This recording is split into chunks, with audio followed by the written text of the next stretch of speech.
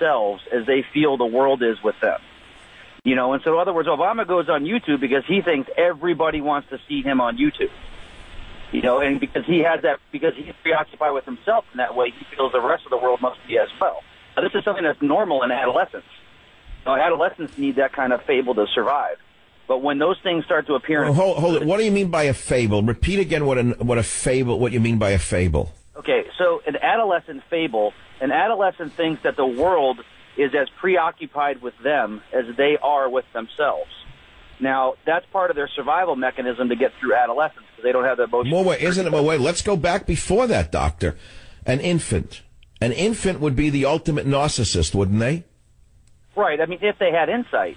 But they don't, they're not, it's not something that they're doing from, I mean, I think we're pretty much the only species that's born helpless anyway. And so, what ends up happening is with an infant, I mean, we're required to take care of them. And in adolescence, as a child starts to gain their independence and enter in the adult world, they're faced with problems that they don't necessarily have the skills to deal with. So anytime you see adolescent behavior in an adult, you start thinking right away personality disorder. And now, what about infantile behavior in an adult? Let's go back. I mean, we know there's a lot of adults who behave like adolescents. That's something that's rather common. But what about adults who behave like infants, who are literally infantile in virtually everything they see and do? Put it to you this way. One good way to look at it to answer your question is that anytime an adult is displaying childlike behavior, then you can start to look back at, you look at what developmental age they're displaying and what behavior they're displaying, and something at that time in their life stunted their growth. And so it's a regression back to that particular age. Wow. Something prevented that growth. And so it's normal for you, for example, to think that you are the greatest radio talk show host in the world, or else why would you be doing it? But if you feel that that's true, and you go home and say, well, because I'm the greatest radio talk show host in the world, that must mean I'm the greatest cook, the greatest baseball player, the greatest person to ever put gas. Wait a minute. So you tell me I'm not as crazy as I think? You know what Carl Jung said? Carl Jung said, show me a sane person and I'll cure him. Only the people that think they're normal. Well, no, I'm very introspective, and I analyze myself a little too much. I have my whole life, but I started this conversation by saying, let's not be so quick to accuse Obama of being a narcissist, because anyone who achieves anything in our society, whether it be a surgeon, sports figure, and myself included, we all think that we're great, or else we wouldn't be able to do what we do. So what you're saying is that kind of, let us say, self-pride is somewhat narcissistic, but not, what, a pathological form of narcissism? Well, check this out. If you were going to have a major surgery, like when I was going to school, I worked in heart surgery for 2 decades. And if you had to have heart surgery and you had your choice between a heart surgeon that thought he was the greatest heart surgeon in the world and charged you $20,000 for the surgery, or a heart surgeon that thought he was pretty good and was charging you $10, where would you go? I mean, I would go to the most famous heart surgeon who had tremendous faith in himself or herself. No matter what it cost me, I'd go to I don't care how big their ego is, I want to know what the results are.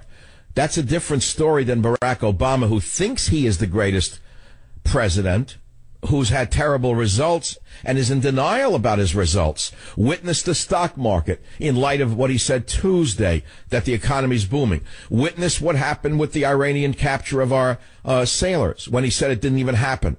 And we have the greatest military in the world. So that's a little different, isn't it? That's sort of an unhealthy view of the world because it's a pathological form of narcissism? Yes, it's pathological. It's pathological because by the nature of his personality, his success is already determined. So none of these... So in other words, a pathologically narcissistic individual doesn't even know reality. Isn't that what you're saying? And they don't have the insight to be redirected whatsoever. Like you and me, I mean, we can take criticism. I mean, I might get upset about it. I might not like it. I might not want to hear it. I might act like a jerk, or I might have to figure it out a couple days later. But I mean, I can take a hit. You know what I'm saying? And I can be redirected because I'm getting bad results. If I do something and I don't get a result I like, I'm going to do something different the next time. But they don't operate that way because their success is predetermined, and so no amount of insight is going to cause them to redirect their behavior or redirect their thought process. Their success and their stature and their whatever is already predetermined. That is it's not shakeable. So let's look at the Republican candidates last night. The most narcissistic amongst them would be Donald Trump, correct? I agreed. But it doesn't mean that it's a pathological narcissism. It could be a healthy narcissism based upon his achievements, his accomplishments.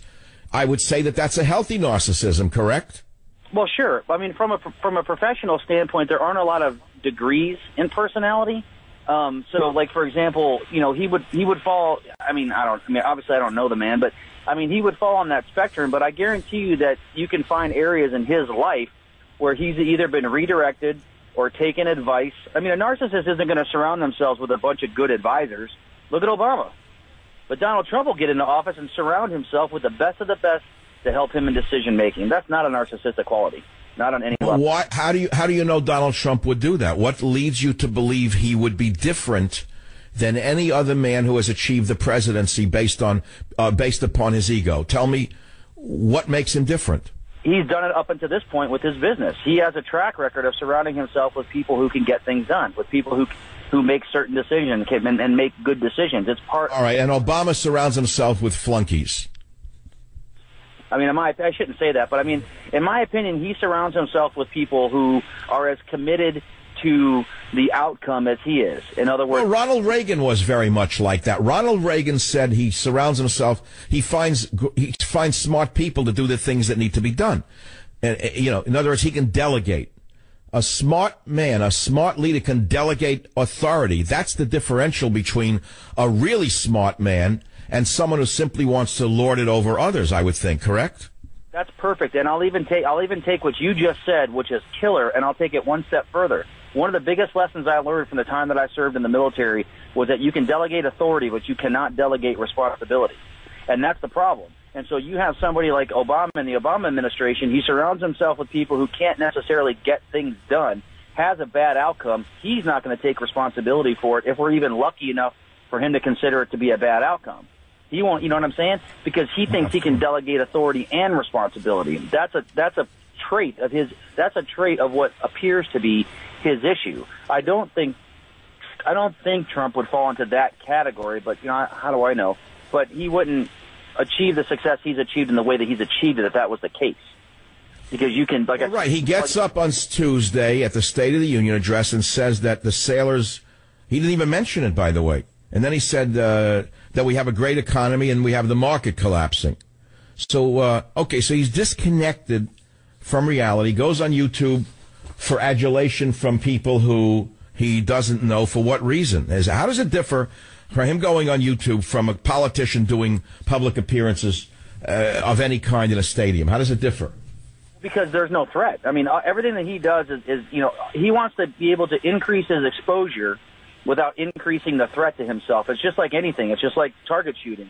I have a muscle. Oh, in other words, when Trump gives a speech at a rally, yeah, he can be criticized and throw the person out. But Obama is so insulated that no one can even criticize him ever, anywhere, under any circumstance. Because he can't think about his next move. See, Donald Trump knows enough. Donald Trump or any reasonable person or whatever who's achieved success knows that whatever course correction that they're faced with, that they're going to be able to navigate it. Obama doesn't know that. He has this myopic tunnel vision of what he wants to accomplish with something, and nothing can disturb or distract it because he knows that he's not going to be able to be redirected because of what I said to you before. It's just like a giant naval ship. I was on a ship for a while. If you do a course correction in the ocean by 1 degree, it's not a big deal for a little bit, but the next thing you know, you're in another hemisphere. Well, I gave that about 7 years ago. I gave that exact story. That 1 degree of separation from a true course doesn't seem like much when you make that alteration. However, far from that point of deflection, it becomes an enormous differential. And I said that's why a president who deflects the nation even by 1 degree, it doesn't seem like much in the beginning, but downstream it's enormous. And he's deflected us far more than 1 degree of separation from where we should be. And this might just take some comfort in this because you're kind of one of my heroes. But, I never heard you say that story. But just so you know, that is something I use with my clients on a daily basis. Just so you know. What do you mean? By telling them that although they've only gone off course by 1 degree, it's had enormous effects on their life? Exactly, and I'm able to use that analogy when they've either made a great stride in their work that they're doing from a psychological perspective, or when they've fallen backwards in a way that's going to cause them harm in the future. It's just most nautical metaphors and stuff I found very useful in my practice. It's just people. So do I. I live by the water, and I learn a lot from the birds, and I learn a lot from the seals and the fish, from the waves and the wind, and I learn a lot from the tides. I learn more than I do from reading about global warming from people in universities who don't even know what's going on down at the level of the bay. Dr. Jeremy, psychiatrist, psychologist extraordinaire on KLIF. Thanks for being with us. Hold on one quick second before I break. So I wake up this morning. I live near the water in San Francisco Bay. I hear a racket from the birds. I look out. There's thousands of them feeding on the rocks off my house. The herring are running, and it's something to watch. The poor birds were really at the end of the ropes the other day. You know, I normally throw them some bread in the morning. I saw they were very hungry, and the rain came. I said, how the heck do these animals eat? It's going to get rainy now. What do they do? Where do these poor animals... 2 days later, there's thousands of them feeding off the rocks because the herring came in, and they lay their eggs into the rocks. You can't believe it and how the birds get along. They don't peck each other. First come the big birds. The huge birds came in first, the pelicans, which I go crazy watching them. And then the smaller bird, and the smaller bird, and the smaller bird, and then the seals. Back in a minute. For the last minute of this show, I got to tell you, there's a major international story that I've not seen in the major press at all.